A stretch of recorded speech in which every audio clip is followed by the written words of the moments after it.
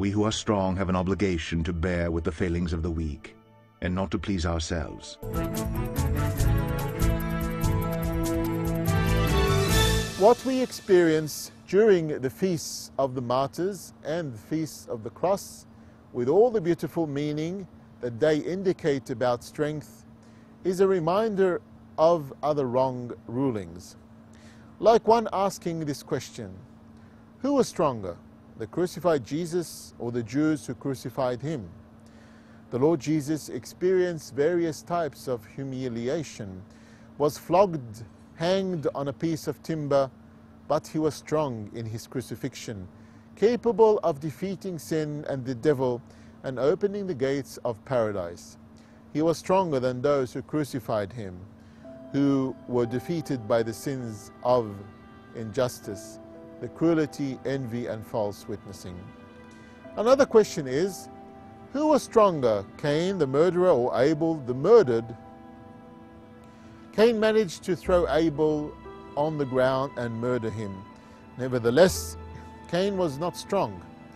The sins of envy, hatred, and cruelty defeated him.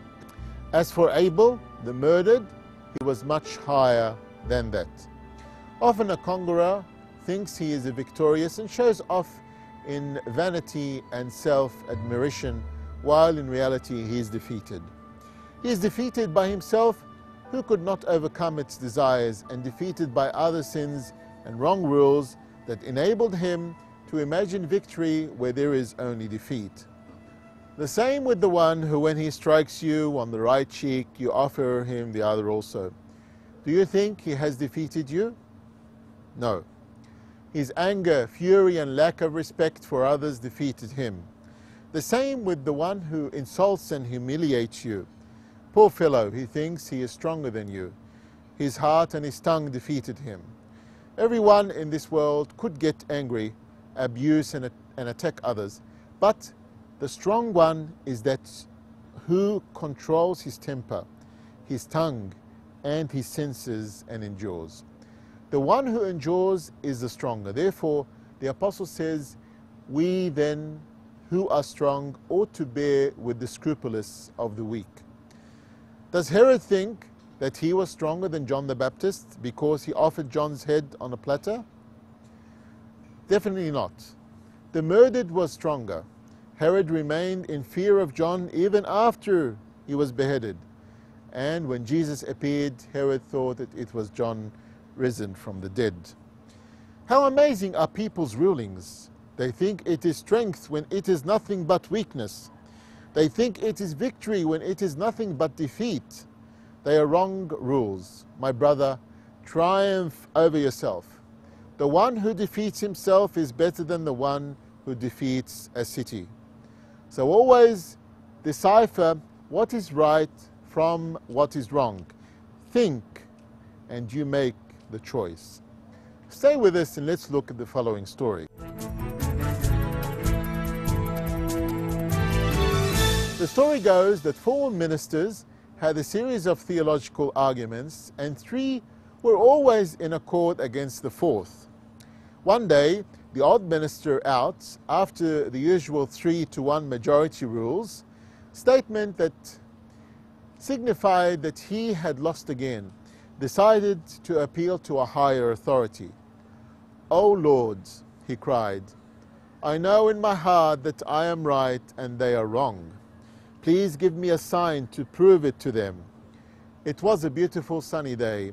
As soon as the minister finished his prayer, a storm cloud moved across the sky above the 4. It trembled once and dissolved. "A sign from God! See, I am right." I knew it. But the other 3 disagreed, pointing out that storm clouds form on hot days. So the minister prayed again, "Oh God, I need a bigger sign to show that I am right and they are wrong. So please, Lord, a bigger sign." This time, 4 storm clouds appeared, rushed toward each other to form one big cloud, and the bolt of lightning slammed into a tree on a nearby hill. "I told you I was right," cried the minister, but his friends insisted that nothing had happened, that could not be explained by natural causes. The minister was getting ready to ask for a very big sign. But just as he said, "Oh God," the sky turned pitch black, the earth shook, and a deep, booming voice intoned, "He is right."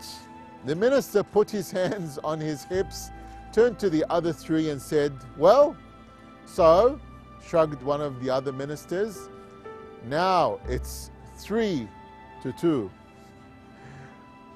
Stay with us. Let's pray together. My Lord Jesus Christ, Heavenly Father, in my present need, help me to believe that you are aware of my anxiety and will do what is best for me. Give me the strength to trust you and put the present and future in your hands. Grant this through Jesus Christ our Lord. Amen.